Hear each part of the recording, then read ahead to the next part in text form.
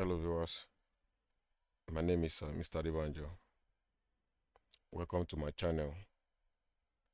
In this video, we are going to be discussing extensively on Neco 2023 further mathematics theory questions. This is as a result of the promise I made in the previous video where we solved the Neco 2023 further mathematics objective questions. So I promised that we are going to be solving the theoretical part of this 2023 Neco further mathematics in the next video, which is this video. So if you have not watched that video, you may refer to that video so that you will be fully informed on everything that Neco has the student on in just concluded 2023 for the mathematics Neco questions. So what are we going to be doing in this video? We are going to be telling you the topics where each of the question came from, or where they selected each of the question, and also we are going to be solving each question step by step with proper explanation, and also we are going to solve 15 questions in total in this video. So this video is a very good video to help students prepare for forthcoming examination in Neco, and also to equip the student on what is expected of them by the examination body. So this video is a very sophisticated one, and lot of explanation will be made in this video. But before we get it started, please, if you are yet to subscribe to this channel, please click on the subscribe button right now so as to help us improve the channel. You can also share the video with students out there who need this resource material for preparation for examination. Like the video and comment on the comment section of this video so as to help us improve on our next video.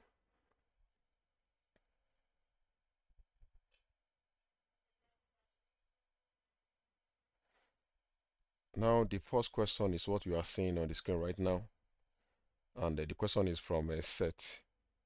The question is from set. We are given that let U or the inverse set be this, and we are told that this is inverse set, and there is also a set X with this element and set Y with this element. So, and we are told that set X and Y are subset of set U. So we have to draw the Venn diagram to represent the information. We have to use the Venn diagram to find S complement, S union Y complement, S complement intersection Y complement. So this is the first question they have the student, which is from set. So we are given the inverse set to have this element E, F, G, H, I, and set X to have elements E and G, and set Y to have G and H. So that means this is going to give us a Venn diagram of two subsets. Venn diagram of two subsets where X and Y are the subsets of the inverse set. Now what do? Draw your rectangular box to represent the inverse set. Then the two circles here are to represent set X and set Y. And the reason why they are overlapping is because there is interaction between X and Y, which is element G. So G will be inside here. Then what else do we have in this X only? That will be E, because if you look at set X, after putting G here that belong in interaction between X and Y, the only element we have left in X is E, so it will be in this place. Also set Y as well, we have already picked G to be interaction between X and Y. The only element left here is H, so H will be here. Then if you look at the inverse set, there are some element in the inverse set that is not in X and Y. So I is not in X and Y. Then F is not also in X and Y. So that means they will be inside the box but outside the circles. So we have F, we have I. So they are in the inverse set but outside the S union Y. So that's why they are inside the box but outside the circle. Then from there now after drawing this, we have to find S complement. that should be where, what are the S complement? Those element that is not in X, that is not in set X, but they are in the inverse set. That is S complement. Those element that is not in set X, but they are in the inverse set. That's the complement of set X. So that means you have H, you have I, you have F. So we have FIH as S complement. We have to find X union Y complement. X union Y is all the elements in X and Y combined together. So that is EGH. Then complement of it should be the element that is not in this S union Y, but they are in the inverse set, and that should be F and I. F and I. Then sorry, that's for this one, F and I. Then also you have to find S complement interaction Y complement. S complement interaction Y complement. So what do that mean? Those element that is not in X, the element that is not in X, and they are not also in what, in Y as well, and both of them are in S complement and they are in Y complement, and that is F and I as well, which is this element and this element. So that is for question number 1. Question number 2 is from coordinate geometry. Question number 2A is from coordinate geometry, while question number 2B is from indices. 2A says that if we have to find the equation of the circle whose center is 4, minus 5 and passes through minus 3, 2. Sorry, pardon me for this non-coordinate geometry. This from equation of circle rather. Question number 2 is from equation of circle, not coordinate geometry. It's from equation of circle. So we are given that this is the coordinate of the center of the circle, and the circle passes through this point. So if you draw the diagram, you have to have this kind of a diagram where this point here is the center of the center of the circle, and that's the coordinate of the center of the circle. And the circle also passes through this point which is minus 3, 2. We have to find equation of this circle. And we know that the equation of the circle is derived from the coordinate of the center of the circle and the radius of the circle. But now we don't know the radius. So that means you can find the radius of the circle, which is talking about the distance between the center and this point that the circle passes through. So from here to here is the radius. So you can use that to find the radius of the circle. And we know that when you are finding distance between 2 points, and that is a distance between 2 points, given their coordinate of the 2 points, that is a coordinate geometry. So that means you use the distance between 2 points is square root of a change in S square plus change in Y square, and that we can regard as the radius of the circle.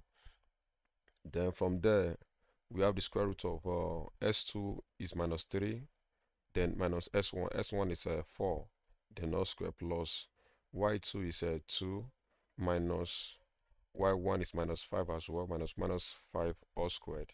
If you simplify, this one will give us minus 7 squared. Then minus times 1 here give us plus 2 plus 5 give us 7. Then you have 7 squared. So that should give us 49 plus 49. And that should give us a square root of 98. So that's the radius of the circle. Now that we know the coordinate of the center and we know the radius, we can use the template of equation of circle when we know the center and when you know the radius. And that should be S minus A square plus Y minus B square equals to R square, where A and B are the coordinates of the A and B are the coordinates of the center of the circle. Then from there we can substitute. So our A is 4. We have S minus 4 squared plus Y, and our B is minus 5. So we have minus 5 all squared equals to our radius is sod 98, which is sod 98 squared. Then if you expand this bracket, you have S squared minus 8x minus plus 16. Then if you expand this bracket as well, you'll be having Y plus 5 squared. Y plus 5 squared, if you expand that, that should give us Y squared plus 10Y plus 25 equals to the square of the square root of 98 is 98. So from there, you can take the like terms. So degree of 2, bring them together. We have x squared plus y squared minus 8x plus 10y, then plus 16 plus 25, then bring 98 to this side, minus 98 equals to 0. Then that will give us x squared plus y squared minus 8 plus 10y. If you simplify this constant, that should give us minus 57 equals to 0. So that means this is the equation of the circle that with this center and that passes through these coordinates. So number 2b is from indices. Like I said, we are given that this s raised to power minus 2 over 3 divided by cube root of s squared divided by 1 over s squared all raised to power minus 3. You have to simplify this. Like I said, it's from indices, and if you understand your indices very well, you will understand this. And if you don't, please refer to my video on indices. So if you check my video, in the video on my channel, you see a topic on indices where we discuss extensively on indices. So that will help you understand what we are going to do here very well. So what are we doing here? We can change this to s raised to power minus 2 over 3. These divisions, and you can change to division like this. Then this we can change to, this is talking about the cube root of s squared, which is same thing as s raised to power 2 over 3. Then divided by, this is inverse of s squared, which can be written as s raised to power minus 2. Then all raised to power minus 3. Then you can see that this, we can apply the law of indices to this, since you're having they have the same base, and here you're having division, so we can pick one of the base and subtract the power. So we have s raised to power minus 2 over 3, then minus 2 over 3 again, minus 2, all raised to power minus 3. Then this now, minus times minus will give us plus, so you have s raised to power minus 2 over 3, minus 2 over 3 plus 2. Then we can find the LCM of the power here, which should be 3. So you have s raised to power minus 2 minus, okay, that is 3 in 3 give us 1. Then 1 times minus 2 give us minus 2. Minus 3 in 3 also will give us 1 times 2 give us 2. Then 1 in 3 will give us 3 times 2. Then that gives us 6. So find the LCM of this. You have this. Then raised to power minus 3. Then from there, if we simplify the minus 2 plus 6 will give us plus 2. So we have s raised to power 2 over 3, then raised to power minus 3. 3 can go in 3 here because according to law of indices, this power can multiply themselves. So 3 will go in 3. So you have s raised to power minus 2 left, which is written as s raised to 1 over s squared. So that's the solution for question number 2. Question number 3 is from vector. Vector, we are given that vector s is equals to 2i minus 5j, and vector y is 4i plus 3j. You have to find the angle between them. You have to find the unit vector in the direction of 5s plus 2. So, like I said, it's from vector. How do we find the angle between two vectors?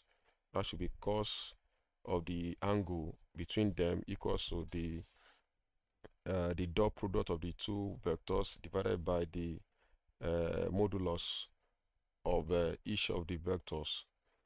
Then what does that mean? We have cos theta equals to the first vector s is 2i minus 5j dot vector y is 4i plus 3j divided by the modulus of x vector s is, we have the square root of 2i squared plus minus 5j squared. Then the modulus of vector y is square root of 4i squared plus 3j squared as well. Then if you find the dot product of the numerator, we have 2y multiplied by 2y, that gives us 8. Then minus 5j times 3j, that should give us minus 15, divided by 2y squared will give us 4. Then minus 5j squared will give us plus 25. Also 4i squared will give us 16. Then plus 3ij will give us 9. The 8 minus 15 will give us minus 7, divided by, if you simplify it, this 49, square root of 49 gives us 7. Then 16 plus another gives us 25. Square root of 25 is 5. Then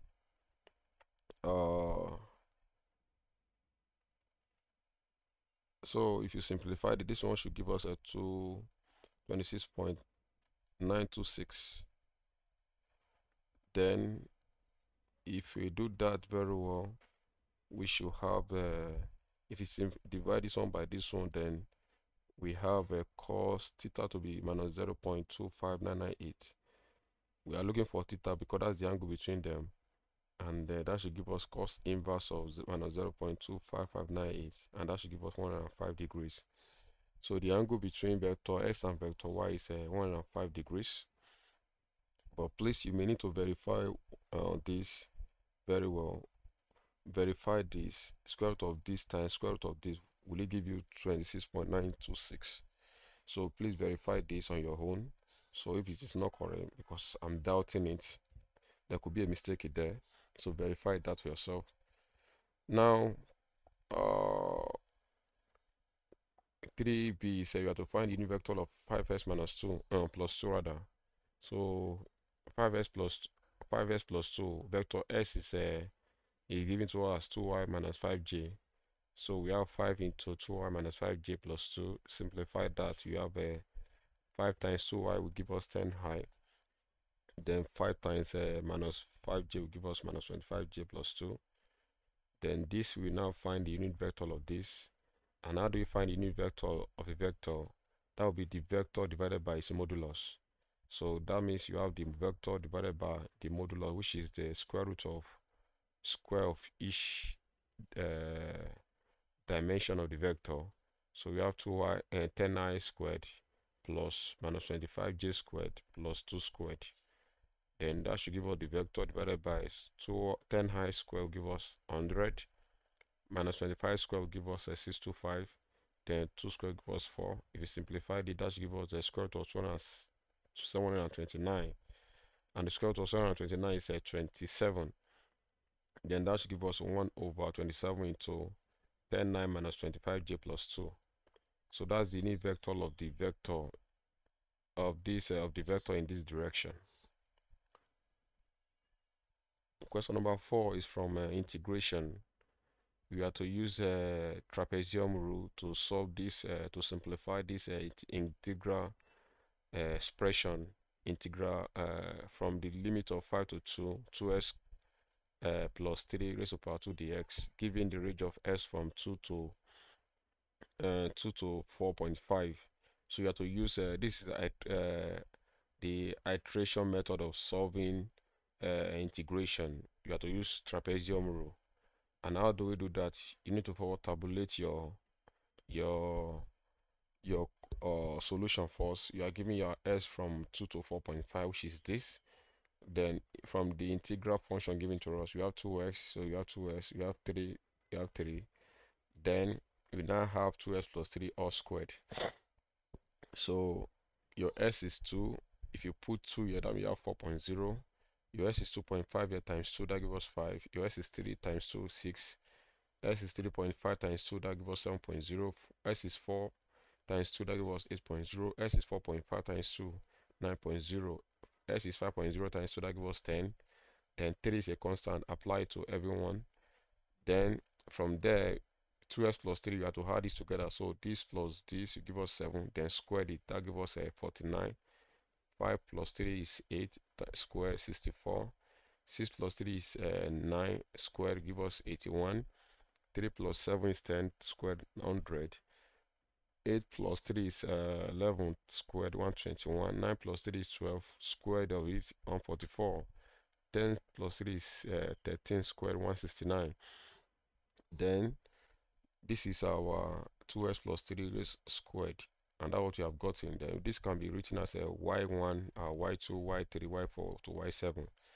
Then if you now use the trapezium rule, we say that the integral of the function we are looking for is equal to 1 over 2 multiplied by h, where h is the difference between this value of x into bracket y1 plus the y7, the beginning and the end of the iteration, added together, plus 2 into bracket the remaining iteration aside from the beginning and the end, which is what you're having here. Then we have it to be 1 over 2 times the difference between all these intervals is 0.5. So you have times 0.5 into y1 is 49 plus y7 is 169 plus 2 into 64 plus 81 plus 100 plus 121 plus 144. That's what you're having here. Then if you simplify that further, 49 plus 169 is 218. Then from there, from there we have 64 plus 81 plus 100 plus 121 plus 144. That should give us 510. Then if we simplify this, 2 times this will give us 2 times 510 plus 218 will give us 1238. Then if you multiply by half, then divide it by 2 as well, that should give us 309.5 as the as the solution to this question using trapezium rule. Now this should be give us in squared units as the unit of this. Now the question number 5 is from combination. It's from combination and permutation. Out of 10 males and 8 females staff in a school, a committee is to be set up consisting of 5 men and 8 women. In how many ways can this be done? In the first one, any man and any woman can be included. That means there's no restriction. So 10 female, you have to bring 5 female from that. That should be 10 combination 5 multiplied by 8 female out of you have to bring 3 women out of 8 females. That should give you us 8 combination 3. And this is for question number A because there's no restriction, given that any man and any woman can be there. So that means you have 8 combination 5 times 8 combination 10 combination 5 times 8 combination 3. So 10 combination 5 can be written as 10 factorial over 10 minus 5 factorial 5 factorial times 8 combination 3 is 8 factorial divided by 8 minus 3 factorial 3 factorial. Then if you simplify this, that gives us 5 factorial here. 8 minus 3 is 5 factorial as well. Then from there, 10 factorial is 10 times 9 times 8 times 7 times 6 times 5 factorial. So that this can cancel one of these under. Then 8 factorial can be written as 8 times 7 times 6 times 5 factorial, so that you can cancel 5 factorial there. So from there, if you simplify this, we have 10 times 9 times 8 times 7 times 6 divided by 5 factorial. That should give us 252. Then this also should give us 56. If you simplify this, because we are left with 8 times 7 times 6, then divided by 3 factorial. 5 factorial will take your 5 factorial here. 3 factorial is 6. 6 can take your 6. 8 times 7 give us 56. Then if you multiply this by this, you have 14,112 ways of selecting this committee. Then the next question is the B. If the principal, a male, must be on the committee, that means there's a restriction. So there is one person that must be in the committee as a male. So that means the male will be reduced by 1 since there's somebody's already on the ground. So that means you have 10 combination 4 instead of 10 combination 5 here. You have 10 combination 4 to multiply by, there's no restriction with female, so you have 8 combination 3. If you simplify this, you have 10 factorial divided by 10 minus 4 factorial 4 factorial. You have already simplified this one from here. We got 56, so we have 56 here. So 10 minus 4 is 6 factorial 4 factorial. If you expand 10 factorial, we have 10 times 9 times 8 times 7 times 6 factorial, so that this can take care of this down. Then if you divide this, 10 times 9 times 8 times 7 divided by 4 factorial, that should give us 110. Then from there, multiply by 56, that should give us 11,760 ways of selecting the committee if the principal must, a male principal must be there. So that's the solution for question number 5. Question number 6 is from statistics, and that is from measure of dispersion. We are told that the table below shows the distribution of mark obtained by 100 candidates in an examination, and we are now giving this group data with a class interval. So you have mark from 1 to 10, 11 to 20, 21 to 30, 31 to 40, 41 to 50, then the frequency 9, 49, 32, 8 and 2. Calculate correct to 3 significant figures the standard deviation of the distribution. So like I said, this you have to find the standard deviation. And how do we do that? We know that the standard deviation is a summation f into s minus s bar all squared over summation f, where s bar is the mean. So we need to find the mean before we now compute the standard deviation. And how do we find the mean? You can change this table to a vertical to like this. So we have the interval, which is mark, and we have the frequency, which is like this. Then to find mean, which is s bar, that's summation fx over summation f. So technically we need our x, and we are not giving anything like x in the table. Then that means we need to compute the table for x. And how do we find x? That should be the midpoint of the interval. This 1 plus 10 will give us 11 divided by 2, 5.5. 11 plus 20 divided by 2, 15.5. 21 plus 30 divided by 2, 25.5. And do that for the rest as well. So we have our x, we have our f. So we need to find fx. So f times s, we have 49.5. That is 9 times 5.5, 49.5. 49 times 15.5, 759.5. 32 times 25.5, 816. 8 times 35.5, 284. 2 times 45.5, 91. Then we have to find summation of fs. So sum fs together, that gives us 2000. Divided by summation f. Sum your f together, that should give us 100. Then the mean will be 2000 divided by 100, that gives us 20. That's the mean. Then to now compute standard deviation, we need to compute s minus x bar, which is deviation. S minus x bar. So this is your x, and this is your s bar, 20. So x minus s bars, that will be 5.5 minus 20, that should give us 14.5. Then 15.5 minus 20, that should give us minus 4.5. 25.5 minus 20, that should give us 5.5.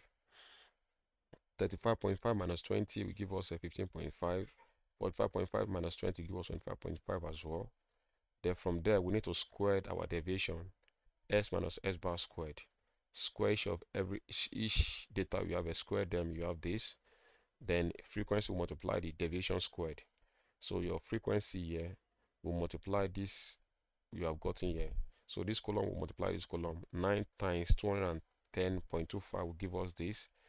49 times 20.25 will give us this. 32 times 30.25 will give us this, and so on. Then what do? We sum it, summation of this, you sum everything here together, that should give us 7075 divided by summation f, which is 100. If you slot in your result, 7075 divided by 100, that should give us a 70.75 as our standard deviation. But we also take it to 3 significant figure, that should give us 70.8 to 3 significant figure. So that's question number 6. Question number 7 is from mathematical modeling. So we are to model, you have to work on this transportation. You are told that you are to work on this northwest corner rule on transportation. So we are told that a company has 3 production facilities, P1, P2, P3 production facilities with production capacity of 8, 10, 9, 8, 10, and 19. So units in hundreds per week of a production respectively. The units are to be shipped for 4 warehouse A1, A2, A3, and A4 with requirement 6, 8, 8, 15 units in hundreds per week respectively. The transportation cost in hundreds of naira is given in the table below. So we have the P1, P2, P3, and A1, A2, A3, A4. The demand is here and the capacity here. So we have to using the northwest corner rule for this transportation model. We have to obtain the initial basis transportation plan, calculate the total least cost. Now, what you are doing here is we are going to obtain the initial basic transportation plan for this table. And how do we do that? Now, what we need to do is you have to use this northwest corner rule. Northwest corner rule. Now, look at this. How do we do that? I recreated this table. This table is what you're having here, except this last thing here, this last row, and this column here is not part of the table. So how do we using the northwest corner rules. Now look at this P1, this row, and this A1, this column now, column A1 and row P1. You can see that they intercept at this point. They meet at this point now, this section or cell. They meet at this cell 19. Then we have to look at the demand for A1 is 6 and the capacity for P1 is 8. So the capacity for P1 is 8 and the demand for A1 is 6.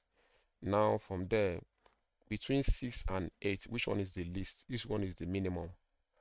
6 is the minimum. So you write the 6 in this where this row and this column meet. They meet here. So you write this 6 here. You can see the 6 is here. You can circle it at the top here. Then what do? Remove the 6 from this demand, you give us 0. Then remove this 6 from this capacity, you have 2 left. Does that make any sense to you? Good. So since this column, the column here is now 0, so that means you need to close this column is closed. You don't have anything to do with this column again. From here to here is closed. I don't want to close it. You can use your pencil to rule it out, just one line. Since the demand here is 0, so this column is closed, so you close it down. Then we are left with this row and this column now. So this row and this column is what we are working now on. So now from there, now if you look at this, the demand here is 8, right? And the capacity here is 2. Since we have already used this 8 before, so the remaining capacity here is 2. Are we there? We have already used 8, this 8 with this column, with this 4. So when we remove this 6 from 8, that will give us 2. So the new capacity now is 2. But for this column, which we are using against this remaining row from year to year now, so the new capacity is 2, and the column here, the demand here is what? 8. So between 2 and 8, which one is the minimum? You can see that 2 is smaller than 8, so we pick 2. So you write the 2. You can see that this row and this column also, they will meet at this point. This row and this column, they will meet at this point. So you write the 2, which is the minimum here. Then remove 2 from 2, that gives us 0. Then remove this 2 from this, this 8 demand, that gives us 6. So that means since this you're having 0 here, so you need to close this row again. Now you close this row, so you don't have anything to do with this row. So we are left with this column from year to year against this new row now. So we are going to work with this row, this second row P2, and this this column, because we have already closed this row now. Since this you are having 0 here, so we are now using this column against this new row. Are we there? Good. So now if you look at this row again and this column, they are meeting at this point A2. And if you look at the capacity here is 10 and the demand here is 6. Do you understand? The demand here is 6. So between 6 and 10, which one is the minimum? 6 is minimum. So you write 6 in this point where they meet here. So you write 6. Then 6 minus 6 will give us 0. Then 6 minus 10 will give us 4. Are we there? So that means this this column will be closed now, because this you are having 0, so you close this column again. So we are left with this row and the new column. Are we there? Good. So but this row now is now having new capacity, which is 4, because you have removed 6 from 10, that gives us 0. So this row now is now having a new minimum capacity, which is 4. So we are now using this row with this new column now. Since this column, we have already closed this column. Are we there? Now this row and this column, they are meeting at this point. So, and if you look at the capacity 4 and the demand is 8, which one is the minimum? 4 is the minimum. So you write 4 where they meet here. Then 4 minus 4 will give us 0. 8 minus 4 will give us 4. So that means you are closing this row again now, because you're having 0. You close this row. So that means you are using this column from year to year against this new row. Against this new row now. I hope I'm clear. Against new row from year to year. Now what do you do again? this row and this column, they meet here also. So once they meet here, then between 19 as the capacity and the 4 as the demand, new demand now, which one is the minimum? 4 is the minimum, so you write 4 here, then 4 minus 4 will give us 0, 19 minus 4 will give us 15. So that means this row will have new capacity now, which is 15, and this one is already 0, so you close this column, so you are left with this row from here to here, and then you are left with this new column. You are left with this row and this column. Now that we are left with from here, this column from here to here, and this row from here to here. I hope I'm communicating. Then for this row now, the new capacity is 15, and the demand here is 15 as well. So between 15 and 15, which one is the minimum? 15 is the minimum. So 15 minus 15 give us 0. 15 minus 15 also give us 0 here. So you are closing this row, you are closing this column, so you have nothing left again. So this is the initial basic transportation plan you have to obtain. So this is the chart. Then you have to calculate the total list cost. Total list cost is this value 6 here multiplied by the number in the cell, which is 19, plus 3 times 30 plus 6 times 30 plus 4 times 40 plus 7 times 4 times 70 plus 15 times 20. So that's what you are having here. And if you simplify this, you have 114. 2 times 30 is 60. 6 times 30 is 180. 4 times 40 is 160. 4 times 70 is 280. 15 times 20 is 300. If you add this together, that should give us 1094. So that's the solution for question number 8. Question number 9a is from the equation of circle, and the same thing with question number 9b. Question number 9a, you have to find the center and the radius of the circle. 3x squared plus 3x squared, 3y squared plus 12x minus 6y minus 45 equals 0. So you have to find the center, coordinate of the center and the radius of this equation of the circle. So how do we do that? 3 is common to everything here. You can divide through by 3. So we have x squared plus y squared plus 4x. Okay, plus 4x. 3 in minus 6y will give us minus 2y. 3 minus 45 in will give us a minus 15 equal to 0. Then you can now rearrange s squared plus 4s, then plus y squared minus 2y equals to, take the constant of this side, you have a 15. Then s squared plus 4s is a quadratic expression, so you can complete that squares. Likewise, y squared minus 2y is also a quadratic expression, so you can complete that square as well. So like I said, complete the squares. Then how do we complete the squares here? So the question of s here is 4. Divide it, half it, then squared it. So if you half it, that will be 2. They squared it, that will be 4. So you're having x squared plus 4x, then plus what you get, 4. Also, this complete the square of this one as well. The equation of y is minus 2 divided by half it, that gives us minus 1, then square it, that gives us 1 plus 1. So that's what you have here, plus 1. Then this and this should be added to the both sides, to the other side as well, 4 plus 1 as well. So we have completed both sides. You have completed the squares here now. Then this can be changed into a perfect square. S squared plus 4s plus 4 can be changed into a perfect square. That should give you s plus 2 squared. Then y squared minus 2y plus 1 also can be changed to a perfect square. That should give us y minus 1 all squared. If you simplify this, should give us 20. Then from there, if you remember the equation of, you can call this one equation 1. But if you remember the equation of the circle, give it the center to be a comma b and the r to be the radius. You have it to be s minus a squared plus y minus b squared equals to r squared. So we can compare this equation 1 and equation 2 now to get our a, to get our b. So if you compare 1 and 2, you have a to be minus 2, your b to be 1, your radius will be square root of 20, that gives us 2/5 units.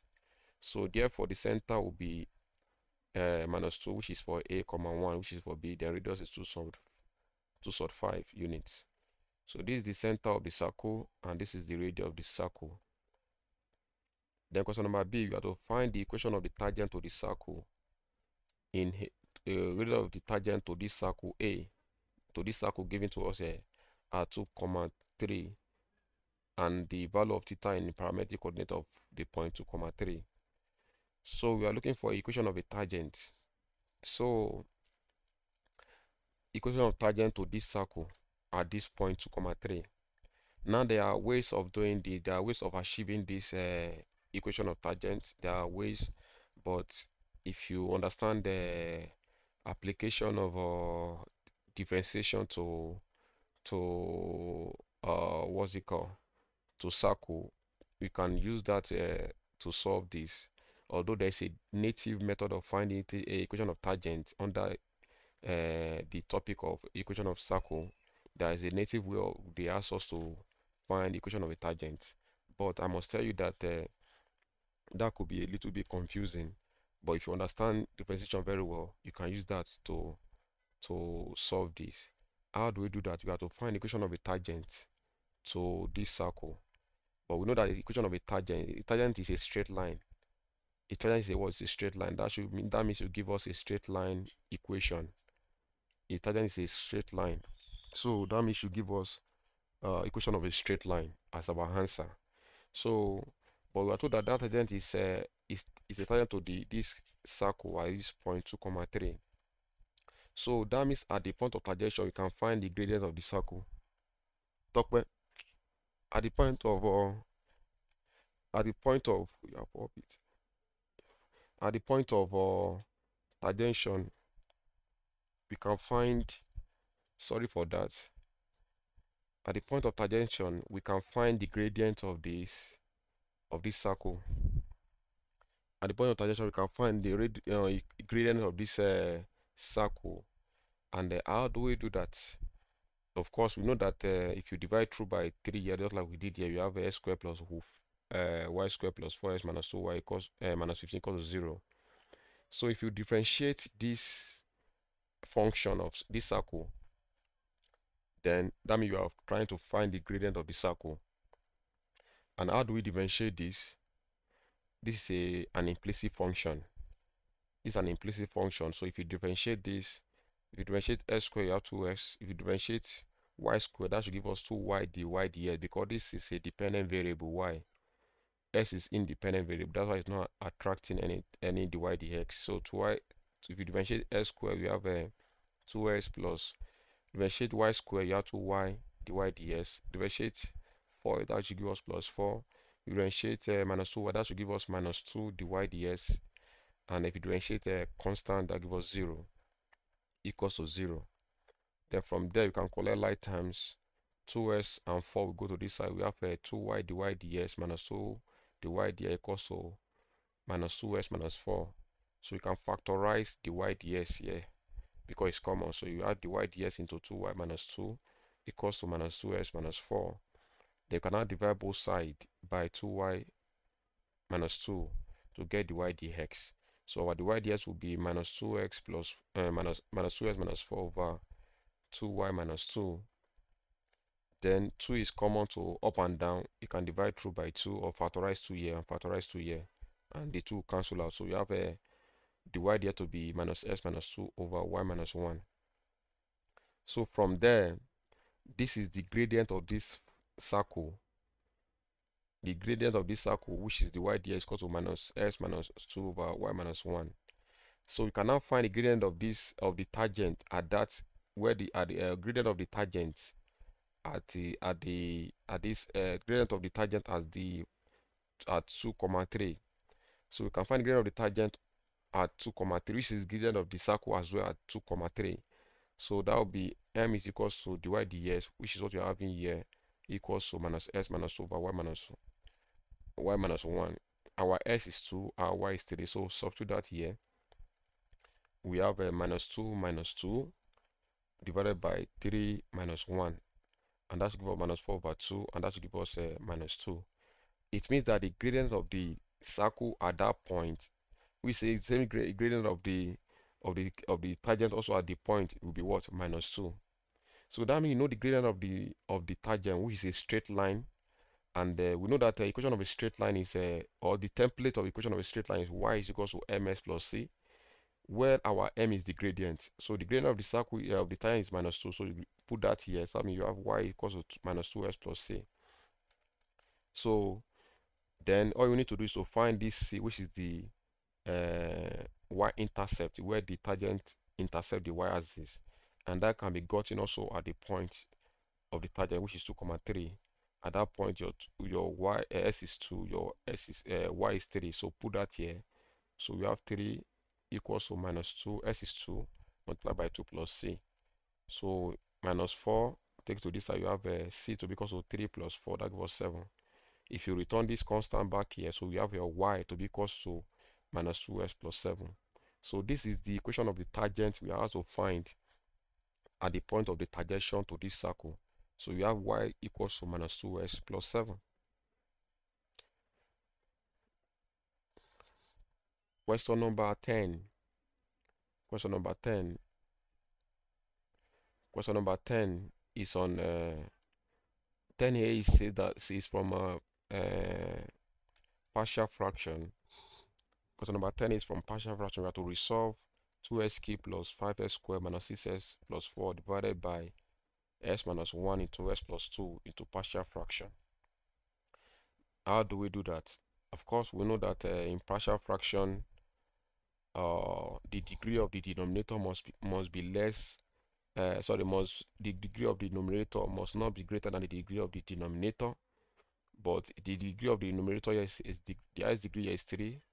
And if you expand the denominator, you have the higher degree to be square because it's a quadratic expression. But the rule says that the degree of the numerator must be less than the degree of the denominator if you want to solve this partially. So what do you do for that? You need to forward divide this by this. Then your remainder is what we now work with. And that's what you have done here. First of all, open the bracket of the denominator. You have a quadratic expression here, s squared plus 2, s squared plus s minus 2. Then this will now divide this using division of in polynomial.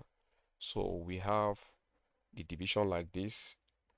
Then you have the dividend is 2s cubed plus 5s squared minus 6s plus 4 divided by this divisor, s squared plus s minus 2. Then s squared in 2s cubed.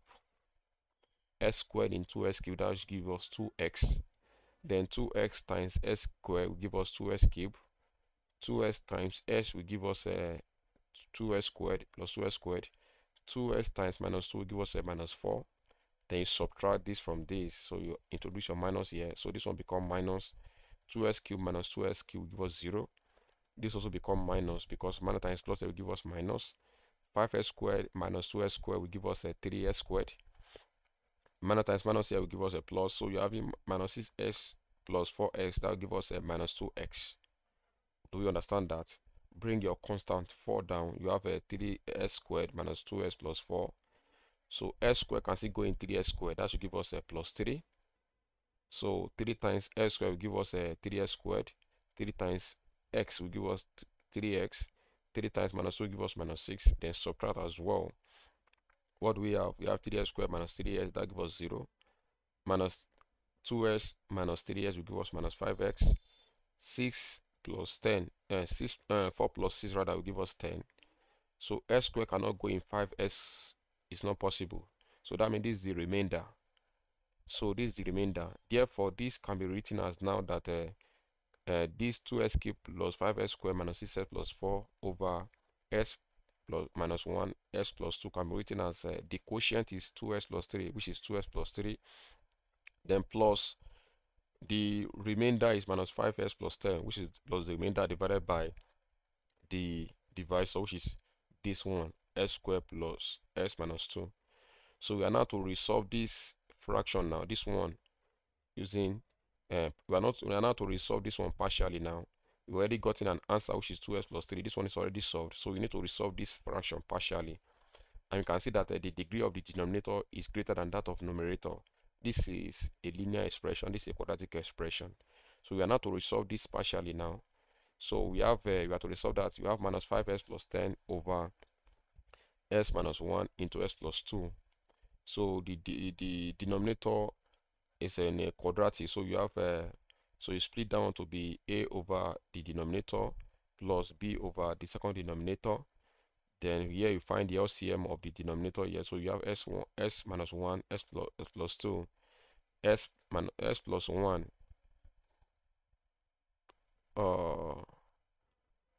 Sorry, there's an error here. Okay, this is s minus 1, not s plus 1. This is s minus 1 here. S minus 1. In this fraction, we have s plus 2 left. S plus 2 times a will give us a into s plus 2 plus s plus 2. In this, we have s minus 1 left times b. We have b into s minus 1. Then from there, the fraction, the denominator here will cancel the denominator here. You are left with minus 10 plus 10 equals to a into s plus 2 plus b into s minus 1. Then all you need to do is to find your a and b. So how can we find a? How can we find a? So all you need to do is to make b 0. How can we make b 0 here? If s is 1, then this one becomes 0. So when your s is 1, you have your minus 5 times 1 plus 10 equals to, this one is already 0. Then you put your 1 here. You have 3. 1 plus 2 is 3 times a will give us 3a. So from there, what do we do? Minus 5 plus 10 is 5. Then to get your a, divide both sides by 3. A will be 5 over 3. Also, to get your b, all you need to make your s here to be what? Minus 2. If s is minus 2 here, this one becomes 0. So that means you'll be having minus 5 times 2 give us minus 10 plus 10, that will give us 0. Sorry, pardon for that. S is minus 2. So you have minus 5 times minus 2, that gives us plus 10. So you have plus 10 equals to, this one become minus 2 plus 0, 2 give us 0. So you're having minus 2 minus 1 here, that gives us minus 3. So you're having 20 is equals to minus 3b. Divide both sides by minus 3, that means b will be equals to minus 20 over 3. Then if you return that back here, you know your a to be 5 over 3. So you'll be having 2x plus 3 plus a is 5 over 3. You have 5 over 3 into s minus 1, not plus 1, x minus 1. Then your b is minus 20 over 3. So return your b here, you have minus 20 over 3 into s plus 2. So if you resolve this fraction partially, you have 2s plus 3 plus 5 over 3 into s minus 1 minus 20 over 3 into s plus 2. Question number 10b is from Venn diagram or set. We can say set now. So which can be solved using Venn diagram method. We are told that in a junior secondary school, 60 students play table tennis or basketball. So the number of students that play table tennis is 7 more than thrice the number of students that play basketball. If 3 students play both games and every student play at least one game, how many students play table tennis? So like I said, it's from a Venn diagram of sets. Now how do we do this? You are having two sets. Okay, you have a universal set of 60 students, so you have a 60, and also we are giving two set, table tennis and basketball. T is for table tennis, B is for basketball. So we are given a word problem here that the student that play tennis is 7 more than thrice the number that play basketball. Let's look at the question now. Let's see it again. This number that play table tennis is 7 more than 3 times the number that play basketball. Okay, that means if you know the number of people that play basketball, let's call it X. People that play basketball, let's call it X. Then people that play table tennis will be 7 more than thrice of this. That will be 7 plus 3x. Do you understand that now? So people that play basketball, let's call it X. Then people that play table tennis will be 7 more. 7 more than that is 7 plus 3 or thrice of people that play basketball. So we have 7 plus 3x that play table tennis. And we are told that 3 play both games. So that means you have 3 here. Do you understand that? So 3 play both games. So we need to get people that play basketball only. That will be these people that play basketball, which is x minus people that play ball, which is x minus 3 We need to get people that play table tennis only as well. That should be 7 plus 3 here. People that play table tennis minus people that play both minus 3 as well. Do we understand this very well? So then the union of this plus this should give us what? The inverse set. So we have 60 equals to 7 plus 3s minus 3, which is people that play table tennis only, plus people that play the both, plus people that play basketball only, s minus 3. Then if you simplify that further, we have 60 equals to 7 minus 3 give sorry we have 3s plus s, that gives us 4x, minus 3 plus 3 give us 0, 7 minus 3 give us 4. Then from there we can collect like times. We have 4s equals to 60 minus 4 minus 4, and that should give us 56. Divide both sides by 4, s will be 14. So that means s is 14, and people that play basketball are 14 in numbers. But also find people that play table tennis. So people that play table tennis are 7 plus 3x. So that should be what? 7 plus 3 times 14. That should give us 49. So 49 people play table tennis. So that's solution for question number 10b. Question number 10c is from the binary operation. It's from binary operation. We are told that an operation asterisk on the set of real number is defined by p asterisk q equals to 3p plus 3q minus 5 over 3. For all p comma q belongs to real number, find the identity elements. So p asterisk q is 3p plus 3q minus 5 over 3. So if you pick element p, asterisk its identity should give us the element p. So that's the rule for identity, finding identity element. So p asterisk identity element, which is e, should give us p. And if you put this one into this rule, so that means your p is p, your q will be what? E. So you have 3p plus 3e, then minus 5 over 3 equals to p. From there you can cross multiply. We have 3p plus 3 minus 5 equals to 3p. So 3p will cancel 3p at both sides, because if you collect like times, that will give us 0. So you are left with 3e. Then take this 5 minus 5 to the other side, you have 5. Divide both sides by e, and so by 3, you have e to be equals to 5 over 3. It means the identity element is 5 over 3 for that question number 10c. Question number 11 is from 11a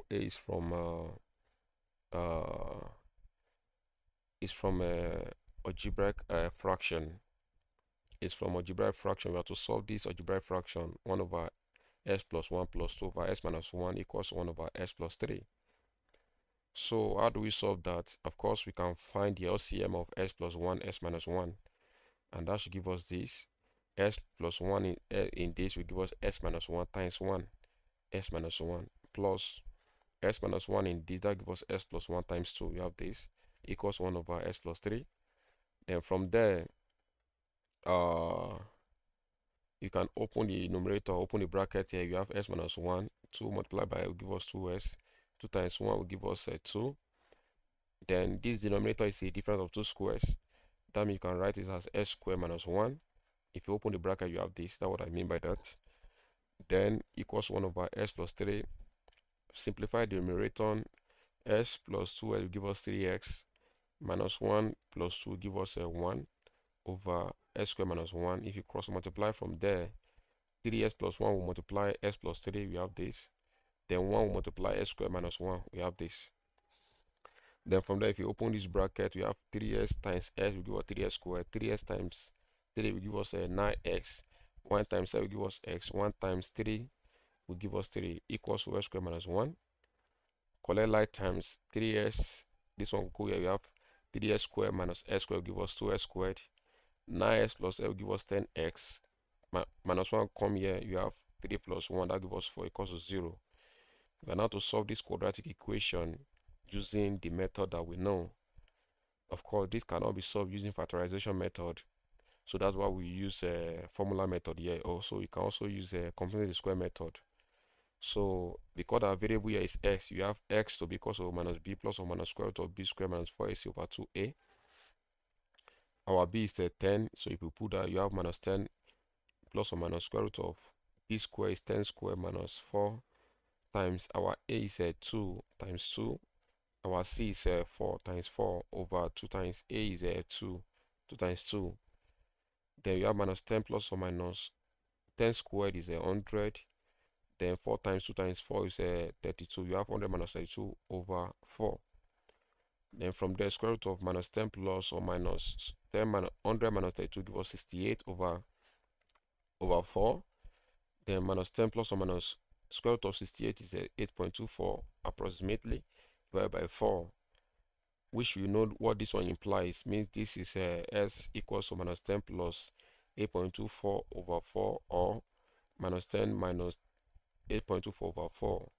If you simplify it, that should give us minus 0.44, or 4 minus 4.56 as the value of our x. Question number 10b is from the polynomial. We have to find the quotient and the remainder when this dividend is divided by this divisor.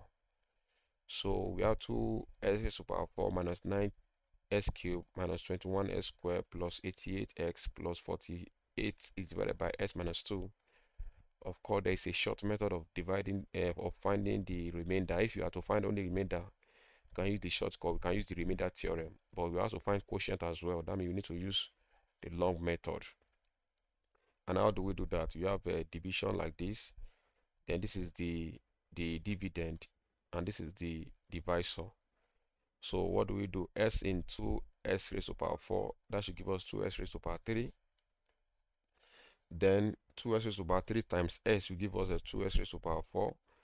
2s raised to the power 3 times minus 2, that should give us a minus 4s minus 4s raised to the power 3. Then what do you do? You subtract. So you have this minus this, that give us 0. Minus 9s cubed minus 4s cubed, that should give us a minus 5s cubed.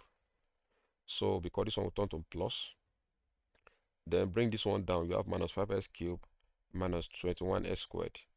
X in minus 5s cubed, that should give us minus 5s squared. Then minus 5s squared times s will give us a minus 5s cubed. Minus 5s squared times minus 2 will give us a plus 10s squared. Subtract again, this will give us 0. This one become minus 21s squared minus 10s squared, that should give us a minus 31s squared. Bring this down, we have plus 88x. X in minus 31s squared, that should give us minus 31x. And 31x times x, that should give us a where are we? Minus 31s squared. Then minus 31s times a minus 2, that should give us a plus 62x. Subtract as well, this one will give us 0. This one become minus 62x. 88x minus 62, that should give us a 26x. Also bring down the constant plus 48. X in 26x, that should give us plus 26.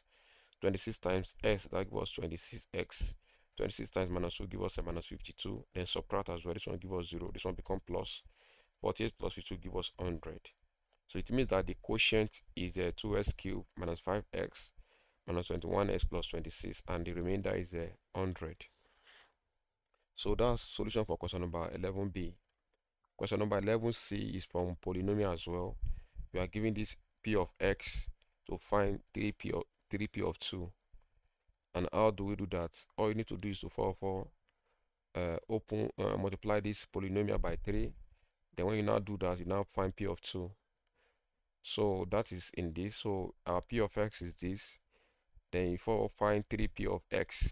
So 3 will multiply everything here. You have 3s raised to the power 5. Then 3 times 5 will give us 15. 3 times 9 will give us 27. 3 times 11 will give us 33. 3 times 12 will give us 36. 3 times 13 will give us 39. You can now find 3p of 2. That means whenever you see s here, you put your 2. So you have it to be 3 into 2 raised to the power 5 plus 5 into 2 raised to the power 4 plus 27 into 2 raised to the power 3, 33 into 2 raised to the power 2, 36 into 2 plus 39. 2 raised to the power 5 is 32 times 3, that gives us 96. 16 times 15 will give us 240. 8 times 27, 216. 4 times 33 give us 132. 2 times 72 is 72. 2 times 36 is 72 plus 39. and that should give us 795. So that is all about the question number 11 as well. Question number 12 is from vector. Question number 12 is from vector. Sorry for that. So number 12 is from vector. We are given that the vector OX, OY, and OZ are represented by P, Q, R respectively, where P is a column vector 10, 1, and Q is a column vector -2, 7, comma R is equal to P plus 3 Q, and O is the origin. Vector OZ and vector XY intersect at K, where OK is equal to alpha multiplied by the vector OZ, and SK is equal to beta multiplied by vector XY, and alpha and beta are constant. You have to find the equation of the line X, vector XY, and vector YZ, values of the constant alpha and beta, coordinate of the point K. It's a very wonderful question on vector. Now, before you can get this done, you need to first of all sketch the diagram to represent this vector if truly you want to be able to solve the question. And how do we do that? We are told that O is the origin. So if O is the origin, I can draw vector OX from O to X represented by a straight line. So then I can draw OY as well. OY, a straight line from here to here, OY. So from O to Y, that's why the arrow is going this way. From O to Z, arrow is going to this way as well. Then we have if you are having OX, we have OY, then you can join this together to give us XY. So that will give us a triangle. Are we there? So also we have OZ. So from O to a straight line to go to Z. So we have draw a straight line from here to give us to Z here. Then we also have vector XY, okay, which is this one as well.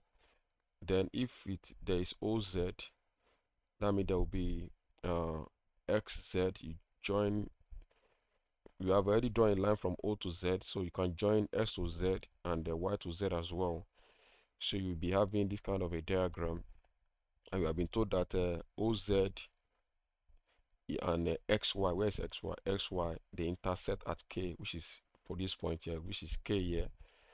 And we are told that this OZ is represented by P. So this vector OZ is represented by P, and vector OY is represented by Q, and vector OZ, the one at the center, is represented by the R. So we have R here for the center, the OZ. So from there, we have to find the equation of the line XY, which is this XY from here to from this direction from X to Y here. How do we do that? We can get that from the triangle OXY. So using the triangular law of vector, we can get equation of a vector line XY. So from triangle OXY, which is what you have here from triangle OXY, we know that vector OX from O to X is same thing as OY plus XY. Sorry, YX rather. OX is equal from here to here is same thing as from here to Y, from O to Y plus from Y to X. That's what you're having here. So from there, what can we do? Our aim is to find XY, not YX. So we have YX here, so we are looking for XY. So that means you can change the direction of the vector from Y to X back to X to Y. And that means the sign will change. So that means you'll be having minus, then S to Y. So from there now, you can now make the SY side of the formula. So make the SY side of the formula, you'll be having XY. You can take it to this side, so this one go here. So you'll be having vector SY equals to OY minus OX, which is the same thing as our OY from OY is a Q, and our OX is P, and we have been given the vector column vector for P and Q. which is a minus 2 7 minus p is a 10 1. If you understand the you can subtract this using the understanding of matrices. So that means you have minus 2 minus 10, that gives us minus 12. 7 minus 1 gives us 6. So that means the equation of vector sy is minus 6, minus 12 and 6. Then we are still looking for that of yz.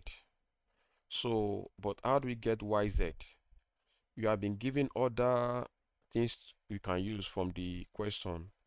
We are told that vector sk, where's sk? Vector sk is same as 3, sorry, is equals to beta multiplied by xy. We already have our vector sy here, so we can find sk. Vector sk is going to be beta multiplied by sy, which means that beta multiplied by this column vector minus 12 6. That gives us a minus 12 beta and 6 beta. Then also we are told that our oz vector, sorry, we are not told, our vector oz, which is from here to here, is our r. Vector oz is r. So oz is r, and we are told that r is p plus 3q. R is equal to p plus 3q. So, and our p vector p is a 10, it's a column vector 10 1 plus 3 multiplied by the q, which is minus 2 7. We have this. So if you do that, 3 will multiply this column vector, you have this 10 1 plus 3 times minus 2 give us minus 6, 3 times 7 give us 21. If you add this together, 10 minus 6 will give us 4, 1 plus 21 give us 22. So vector oz is 422. Now from there, we are now told that our OK, vector OK is equal to alpha oz after multiplied by vector oz. So OK is equal to alpha multiplying vector oz. And we already know our vector oz to be this. So OK will be alpha into 422. And that's you alpha multiply this column vector, you have 4 alpha, 22 alpha. So from there, you can go to triangle, from triangle OYZ. OYZ.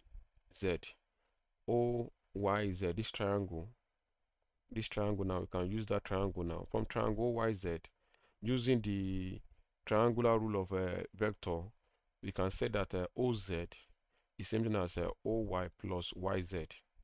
From OZ, vector OZ is same thing as vector OY plus YZ. From there, our aim is to find YZ from here to here. Then we can make YZ solve the formula. That will be YZ to be equal to OZ minus OY. And we now have our OY. Our OY is a Q, and our OZ is our R. So OZ is R, our OY is Q. And we have already gotten our R to be 4, this column vector 422 minus Q is a Q vector Q is a minus 2 7. What you're having here, when if you subtract it, that gives us 4 minus 2, that gives us 6. 22 minus 7 gives us 15. Now we know that our vector YZ as well. Also, okay, we already gotten XY, we already gotten YZ, so that is it. Now we have to find the values of constant alpha and beta. So we need to get our alpha and beta that we can get from triangle OXK, triangle OS then K, triangle OSK, this triangle here. We want to get our alpha and beta from there. So from triangle OSK, we know that OX is same thing as OK plus KX. Our OX is same thing as OK plus KX. That is a triangular rule of vector. So also from there, we know our, so we know SK not KX. So that we can change the direction of this vector KX to SK. So that should be, that will give us OK minus SK. We have changed the direction of this vector. So we now have minus SK instead of plus here. So we have our vector OX. Our vector OX is where is it? Our OS is from here to here, which is P. OS from here to here, which is P. So that should be P is a 10, this column vector 10, 1 equals to our OK. Our vector OK is this vector in terms of alpha. Then minus our S vector SK is this, sorry for that, SK is this in terms of beta, minus 12 beta, then 6 beta. So if you open the bracket, we have a 4 alpha minus 12 beta. That should give us 4 alpha plus 12 beta. 32 alpha minus 6 beta. That gives us 22 alpha minus 6 beta. Then this column matrix is equal to this column matrix. Column vector is equal to this column vector. So that means you have 10 is equals to this. So you have 4 alpha plus 12 beta equals to 10.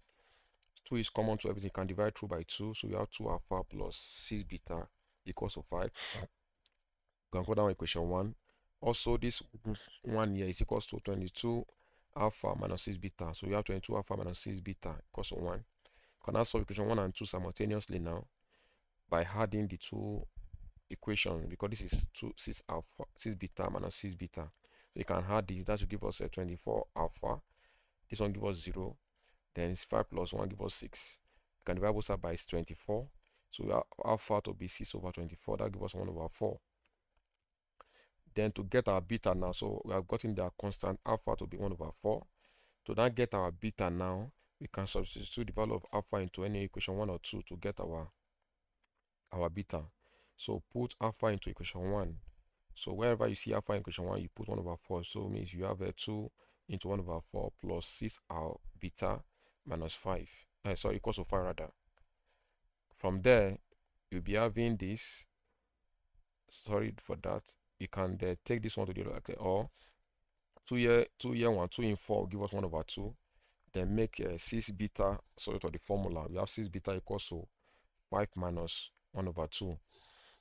So you're having 5 minus 1 over 2. Find the LCM. You have 2. 1 in 2 is 2 times 5 give us 10 minus 1 over 2 equals to 9 over 2. Then you can now divide both sides by 6 to find our beta. Then from there, we'll be having beta equals to 9 over 2 divided by 6, which can be written as 9 over 2 times 1 over 6. Then 3 can go in 2. So 3 can go in 6, 3. 3 years 2. Sorry, 3 here, 3 as well. So we have 3 over 2 times 2 here gives us 4. So we have 3 over 4 as our beta. So our beta is 3 over 4. Now the last question there says that we have to find the coordinate of the point K. Coordinate of point K. We know that our vector OK to be alpha multiplied by OZ, which seems as 4 alpha 22 alpha. Now that we know the value of our alpha to be 1 over 4, we can go back there and substitute that. So our vector OK is 4 alpha 22 alpha. Our alpha is 1 over 4. Put that here. We have 4 times 1 over 4, 22 times 1 over 4. That should give us 4 in 4 give us 1. So you have 1 over 2 can go into in 4, 2 in 22, 11. So you have 11 over 2, which can be written as a 1, then 5.5. Then this vector now you can change to a coordinate. That should give us K equals to 1, 5.5. So that's the solution for that question, and it's very, very interesting. Question number 13 is from the mechanics, and that's the motion on is on motion. And here you have to work on the velocity time graph. You are told that a car starts from a town A and accelerates uniformly for 4 minutes before it reaches a speed of 35 meters per second, which is maintained for 30 minutes, and then retard uniformly for 3 minutes to stop at town B. We have to calculate the distance between A and B in kilometers. Then we have to find average speed of the car. Then we have to find the acceleration and retardation. Then we have to find the time taken to reach C, which is half way between A and B. Now, like I said, the question is from the velocity time graph, and you need to draw the diagram before you can solve this. A car starts from town A, so you forward draw your axis. The vertical axis to represent the velocity against the time. We call it velocity time graph. So V in meter per seconds. Then horizontal horizontal axis is time in seconds. Now, a car starts from A, so it's accelerated from A straight line. You have a straight line here. So, and that's why you're having A here, because it's accelerated from A up until accelerates uniformly for 4 minutes. So when it gets here, this is the time is 4 minutes. So this 4m means 4 minutes. You are having here 4 minutes, not 4 meters. Then, and before it reaches a speed of 35 meters per second. So at this point, the speed is 35 meters per second at this point. So that's why we trace that to this vertical axis, which is velocity. So velocity is 35 meters per second there. Now we are now told that which he maintained for 30 minutes. So he use this velocity and move for another 30 minutes. So 30 plus 4 will give us 34. So he move from here to this and attain another for 34 for 30 minutes. So 30 plus 4 will give us 34. So that means you'll be having 34 minutes here. And then retard uniformly for 3 minutes to stop at B. So it started decelerating for another 4 minutes, another 3 minutes rather. So 3 plus 34 will give us 37 minutes. So, and stop at point B here.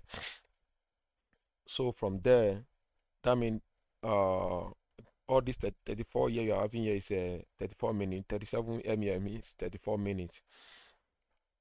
And we have to calculate the distance from A to and B.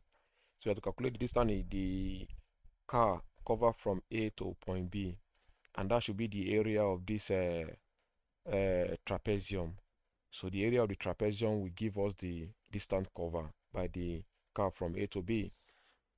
And we know that the area of a trapezium is the half multiplied by the addition of the two parallel sides multiplied by the height of the parallelogram, or of the trapezium rather. So that will be half into bracket A to B, AB from here to here, which is the side, parallel side, plus G to D from here to here as well, multiplied by the height, which is from here to here, or from here to here.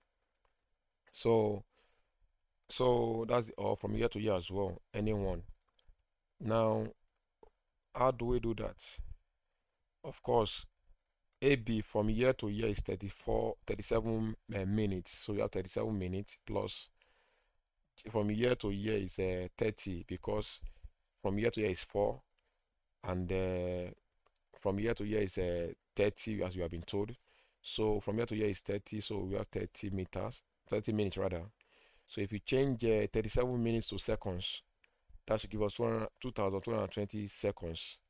And we change 30 minutes to seconds as well, that give us 1,800, because 30 seconds make 1 minute. So if you multiply 37 by 60, that should give us 2,220. Then 30 times 60 will give us 1,800.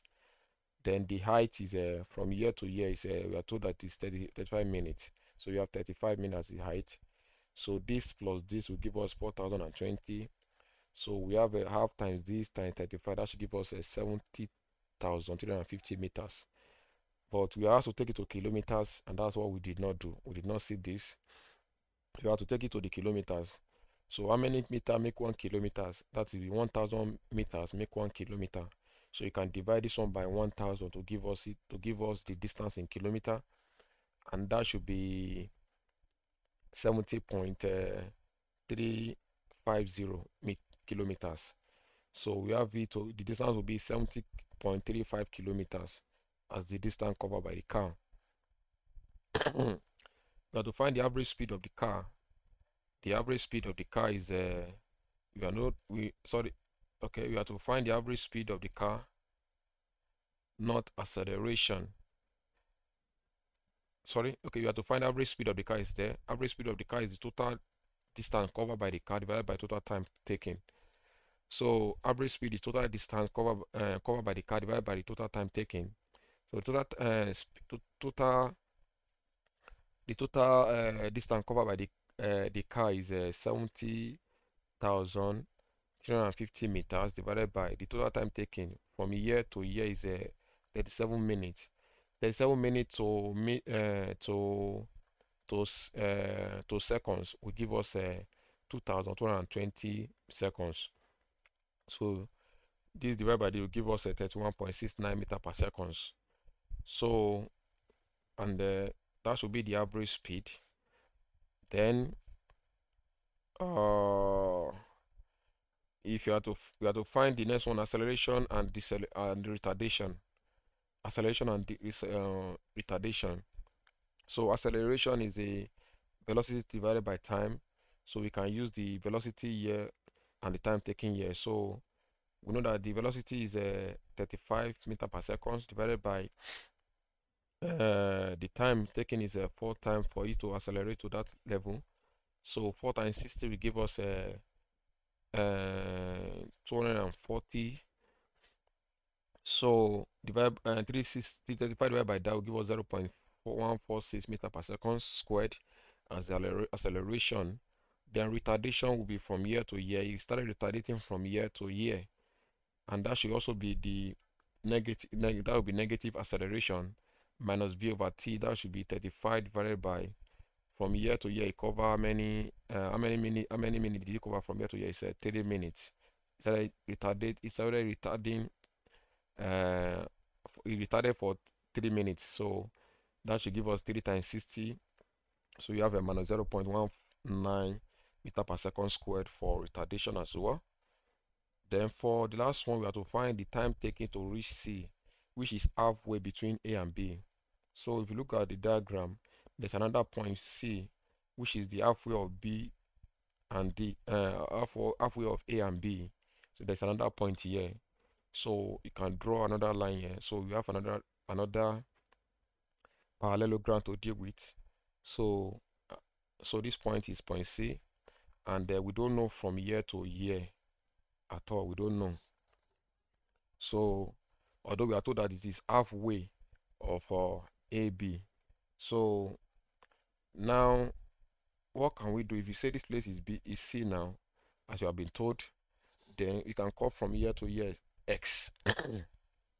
Since we don't know from year to year, we don't know what is this. So from year to year, you can call it X. That means from year to year also will be X. Now from there, what can we do? We know that distance, of course, this is another parallel, another trapezium. Another trapezium is here now. So we know that distance covered by that trapezium will be half of this side plus from year to year, which should be 4 plus X multiplied by the height, which is 35. Do you understand what I've done there? We are looking for the area of this trapezium, which is the distance cover. Are we there? So if you know the distance cover, you can find the, if you know the distance cover, we know the distance cover because we are told that the distance cover is halfway. So then you can find the value of our x. When you know the value of our x, you can find the time. When you know the time, you can have, so you can find our s. And when you know the x, you can find our time. I said the distance here is the distance of this parallelogram. The distance is the same thing as the area of this trapezium. So we have distance to be equal to 1 over 2 into the addition of the two parallel sides of the trapezium, which is s plus, from here to here is 4, and from here to here is x. So s plus 4 plus x multiplied by the height, which is 35. So the distance, we are told that the distance is halfway. The time taken to reach C, which is the halfway between A and B. So the distance the distance from A to B is 7,350. So half of it will be 2 divided by 2 rather equals to this. So we have s plus L will give us 2s plus 4 multiplied by 35. And our 4 times 4 which is in minute times 60, will give us 240 in seconds. So this divided by 2 will give us, what am I saying? Okay, this if you multiply through by 2, we have a 70,350 equals to 2s plus 240 multiplied by 35. You can divide both sides by 35. We have a divide this one by 35. That's 2010 equals to 2s plus 240 equal like times. You have 2s equals to 2010 minus 240. That should give us 1770. Divide both sides by 2. That should give us s to be 885 seconds. So our s is 885 seconds. So that means from here to here is 885. So that means the total time taken from year to year, what would that be? That should be from year to year, which is 4 meter plus from year to year. That should be x. So that should give us a 4 meter plus 885, which is our x. And our 4 meter, that's a 4 meter, 4 minutes rather. From year to year is 4 minutes plus from year to year, which is x. So that will be 4 minutes. Change 4 minutes to seconds. That gives us 240 plus 885. That gives us 1,215 seconds as the time taken to get to reach C. So that's the solution for question number 13 also. Question number 14 is from probability. It's from probability. We are told that a fair coin is tossed 4 times. Calculate the probability of obtaining at least one tail and equal number of heads and tail. Now, there are ways of solving this kind of question, and because we need to get the sample space for throwing for throwing a pair of coin 4 times. So you can use your tree method, drawing the tree, but there are some other ways in which you can do this as well. Now we can use the binomial expansion way to get the combination of ways when you throw a coin 4 times. And how do we do that? You know, when you throw a coin in a coin, we have a head or tail, then head plus tail, then raised to power 4. Why are we having raised to power 4? Because it was tossed 4 times. So if you now expand this, now we have this. You can use binomial expansion to expand this, or you can use Pascal triangle, anyone you want to use. But yeah, I use binomial expansion to expand this. So we have h raised to power 4 combination 0, then h raised to power 4, t raised to power 0. That's the first iteration, plus c 4 combination 1. Remove 1 from the power of h, that gives us 3. Then t will carry power of 1. Next one will be c combination 4 combination 2. Remove 1 from the power here. You have h raised to power 2. Add 1 to the h raised to power t raised to power 2. Next one will be c combination 3. Remove 1 from the power here. H raised to power 1. Add 1 to the power of t raised to power 3 plus 4 combination 4. H raised to power 0, t raised to power 4. Then from there, if you simplify that, this will give us 1, this will give us 1. That means h raised to power 4 plus 4 combination 1 is 4. Then h raised to power 3 t plus c combination 4 combination 2 is 6. Then h raised to power 2, t raised to power 2 plus 4 combination 3 is 4. Then we have h raised to power 1, t raised to power 3. 4 combination 4 is 1. H raised to power 0 is 1. Then we are left with t raised to power 4. So when you expand this, you have this. And we can now get from this now, whatever we have to find, we can get it. Knowing that the probability of head in when you throw a coin is half, and probability of tail when you throw a coin is also half. Then probably say that at least one tail is at least one tail. So in this, there's no tail in this, at least one tail. So that means it could be one tail or more than one tail. So in this, there's one tail here. So we are going to use this. There's at least one tail here. There's at least one tail here. There's at least one tail. So that means you are using this sample space to find at least one tail. So that means you have a 4h raised to power 3t plus 6h squared t squared plus 4ht cubed plus t raised to power 4. Probability of head is 1 over 2. Probability of tail is 1 over 2. Substitute that here. You have 6 into 1 over 2 cube uh, multiplied by 1 over 2, which is our t, plus 6 multiplied by 1 over 2 squared, multiply 1 over 2 squared, plus 4 multiplied by 1 over 2, multiplied by 1 over 2 cubed, plus 1 over 2 raised to power 4. That's what you're having here. To simplify that for that, we have 4 times 1 over 8 times 1 over 2. Then from there, we are having 1 over 2 square, 1 over 4. Then 1 over 2 square also gives us 1 over 4. So we have 6 times 1 over 4 times 1 over 4. Then we are having 1 over 2 cube. Then 1 over 2 cube, like 1 over 8 times 1 over 2 times 1 over 4 here. Then 1 over 4, 1 over 2 raised to power 4 1 over 16. Then from there, something can go, 4 can go in 8. You have 1 over 2 times 1 over 2, 1 over 4. Also, 2 can go in 6, 3, in 4, 2. That will be 2 over 8. Also, 4 can go in 4 here. That will be 2. 2 times 2 gives us 1 over 4. Then 1 over 16. Then you can find the LCM here. We have this. Then if you simplify this, you have 15 over 16 to be equal to 0.937. Then the next one, you have to find the probability at least, find probability of obtaining an equal number of head and tail. An equal number of head and tail. If you look at the possible outcomes here, we have the same number of head and tail. That should be 2 heads, 2 tail. That's when we have the possible number of head and tail. So equal number of head and tail rather. So we have 6 into h squared, then t squared as well. So we have it to be 6 into half squared, then that should give us 6 into 1 over 4 times 1 over 4. And if you 2 can go here, or 6, that's if you multiply that with 6 over 16, and that gives us 0.375. Sorry for that. Question number 15 is from game theory. It's from gate theory, and then in the game theory we are given that given the payoff matrix of player A and B in a game to be this 2 by 2 matrix, we have to find the maximum value of the game and the maximum of the value of the game, mean strategy of the player A and B, value of the game.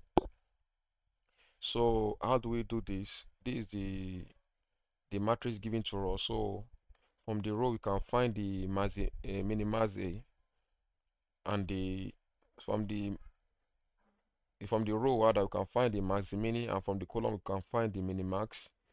So from the row, what do we need? You can find the maximini, that is, you find the maximum of the minimum.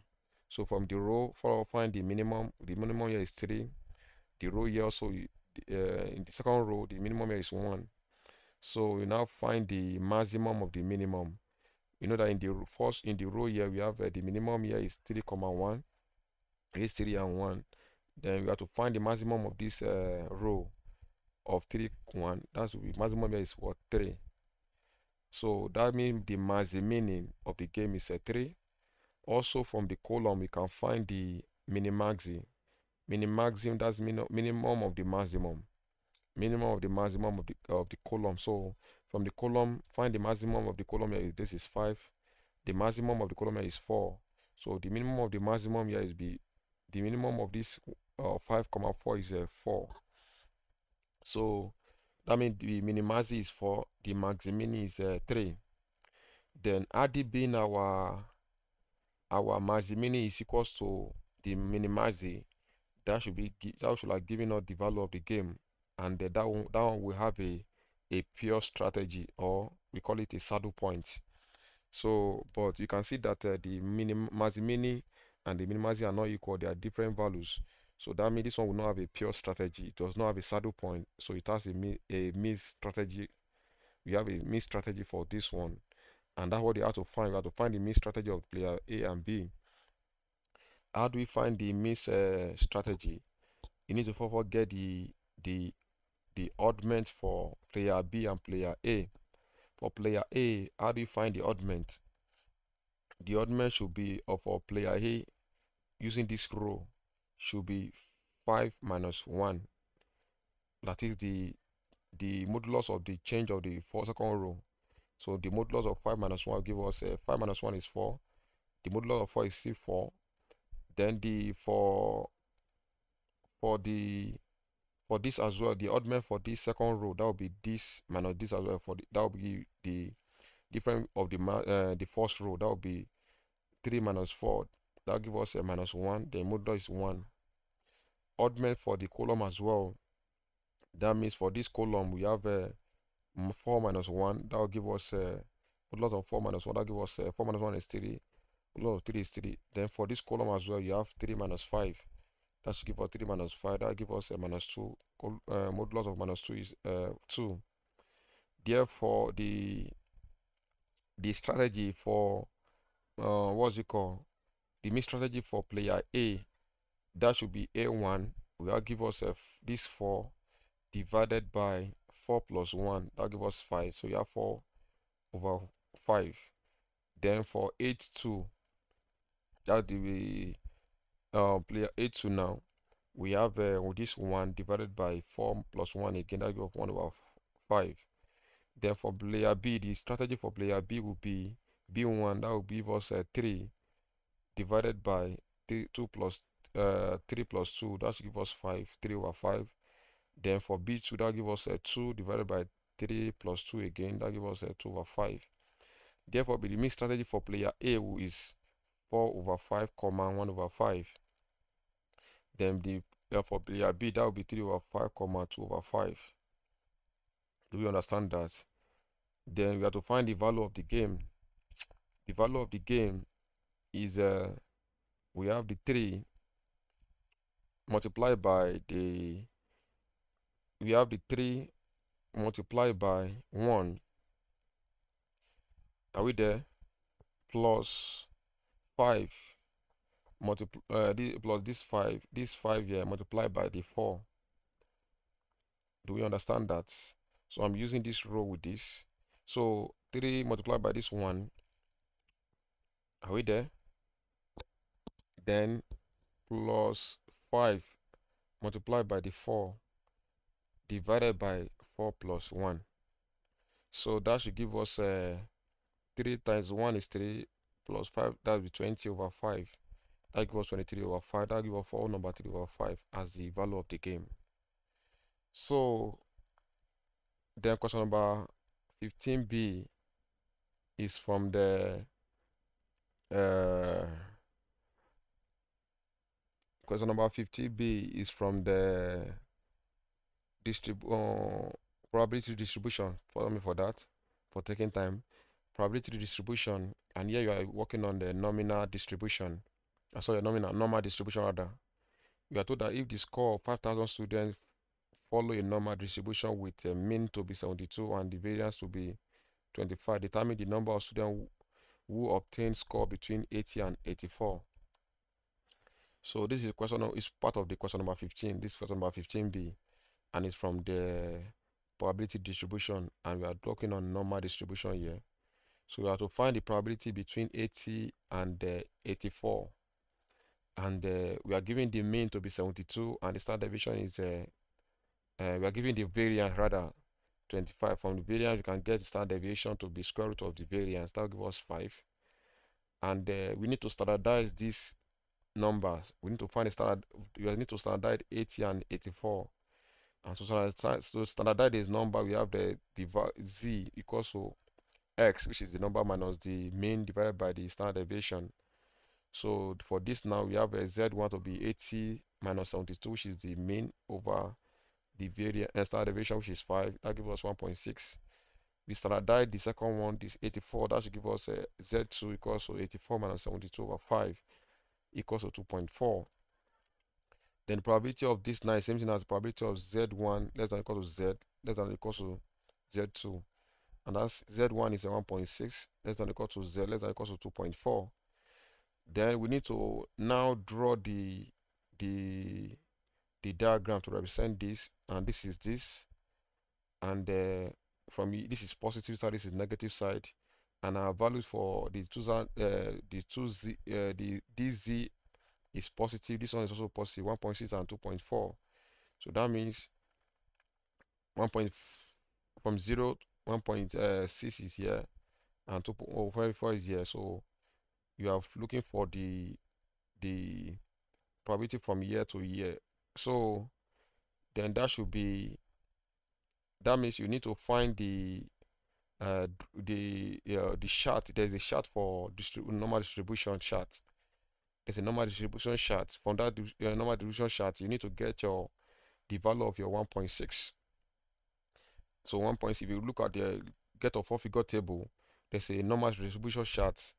Then from that chart, you can get the value of the standard value of 1.6. That should give us a 0.4452, and the standard value of 2.4 is 0.4918. And how are we subtracting? Because they are in the same axis. They are in the same axis. This and this are in the same axis. So RDB, this one is in this axis, this one is in this. So we will add them together. But we are in the same positive side. So we need to subtract. So the value of this one is this. The value of this one is this. So you subtract, and that should give us 0.0466 as the number of students, the probability of the student that score between 80 and 84. So that is the end of our discussion on the Neco 2023 other mathematics, the theory part. And I believe you have learned one or two things from this video. Where we made mistake, I've corrected it. And please, if you like the video, please click on the like button. And if you are yet to subscribe to this channel, please click on the subscribe button right now, and so that you'll be notified whenever we post information on this platform. Please share this video with the student out there who need these resource materials. Comment in the comment section to help us improve on this video, and I will see you in the next video. Thank you, and God bless you.